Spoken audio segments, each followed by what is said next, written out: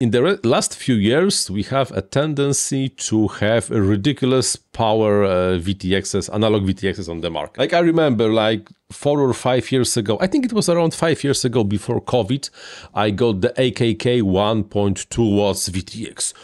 Wow, it was so big, massive, huge heatsink, so much power, and on a slightly bigger range than anything else. It was 1.2 watts. Everybody was like, wow.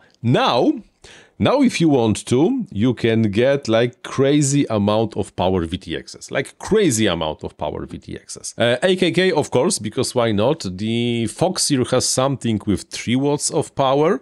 I have over here the Gap RC 2.5 watts output power on the analog VTX. By the way, this VTX looks really like super good. A solid aluminum casing. It has the integrated fan.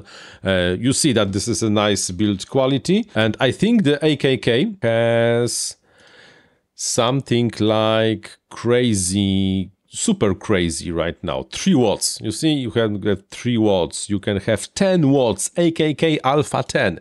You can have 10 watts 5.8 gigahertz VTX. And I ask the question, why? I know why. War. When you are in the RF noise and active jamming rich environment, the strong VTX is basically your only chance to be able to get through the noise and get some. There might be like, this might give you this extra edge over somewhere to be able to like fly like 500 meters further towards the jamming device. But for us, the hobby use, this is useless. Like, no, not only that, it will not get you much farther because the physics says if you double the power, you only increase the theoretical range by the square of 2. So if you have 1 watt VTX, which is crazy high power, and by the way, you need a ham license or just the radio license, basically everywhere when you need to be able to legally use this thing, and you go to 2 watts of power, you will not go twice as far. You will only go 1.42 times as far as the 1 watt. And then to really go twice as far, so let's say that you hit 10 kilometers on 1 watt, and you want to go 2 kilometers. You don't want to go to 2 watts because this will not get you to 20 kilometers. You have to go with 4 watts of power. Plus, I expect that this thing heats up like crazy. This thing has to be so hot. I don't see anywhere. Oh, there's a heatsink. Come on, just look at the size of this bloody heatsink and the fan. Like, and it has 4 mounting holes for the easier installation.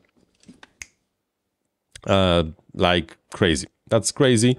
The only practical thing I really see that this can make sense is war.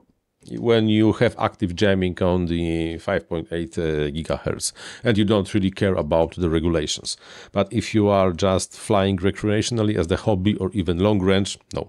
Like this is like This will not get you really anywhere. And I wonder how much power this really drains from your battery, because this is 10 watts of the output power. So I expect minus energy conversion losses. This thing probably pulls like 20, 25, maybe even 30 watts of power and dissipates majority of this power as the waste heat. AKK really likes to build stuff that looks crazy cool, but is practically, I think, useless, at least for the hobby use.